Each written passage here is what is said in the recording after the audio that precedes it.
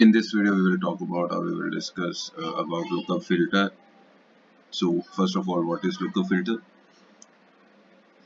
As its name suggests, as its name is self-explanatory. If we want to apply a filter condition to a lookup field, then we have to use the lookup filter. So first of all, what is lookup filter? Lookup filter is nothing but to filter or to showcase the result on the basis of some criteria. The criteria is nothing but the filtration process to get the filtered records in that particular lookup field. For an example, we have there is a relationship between account and contacts, and on contact we have a lookup field of account, and in that particular account field we will, if we just go to that particular lookup field, we search for, we will get all the accounts which are available in the org and on which a particular user has access to.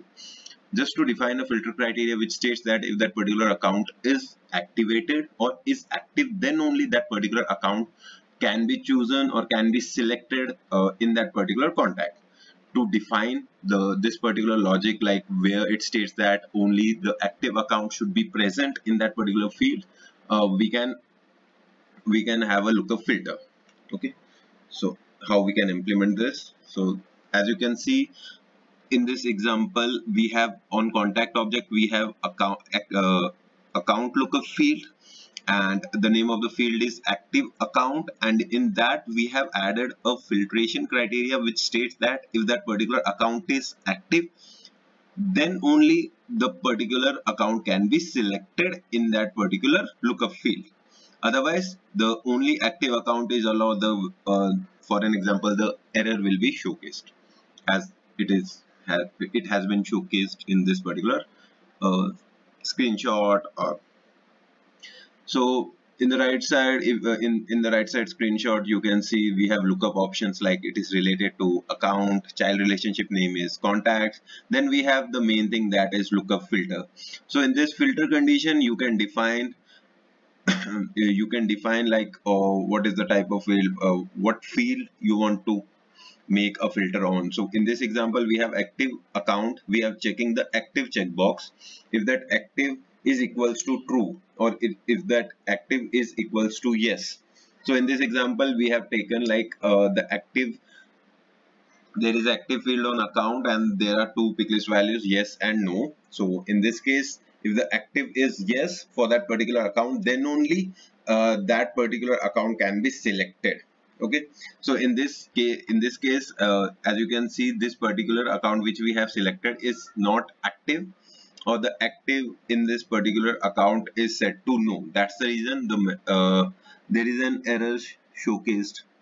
So if you read that filter type required and optional, we have two types, that is required and optional. So required means the user entered value must match the filter criteria. So our criteria is if that particular account is active, then only we can select it or we can have it on an account on an contact.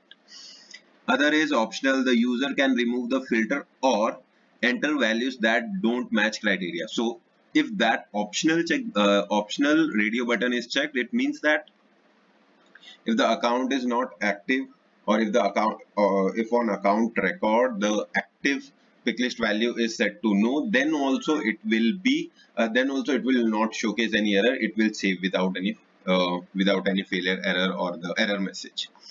This is the same condition which will apply to all the automations which we have in the system. If we have any automation which tries to update a account record or account lookup field on contact, and if that particular account, in that particular account record, if the active pick list value is set to no, then also it will showcase this error, because in this case we have checkbox the required, which states that the criteria should suffice.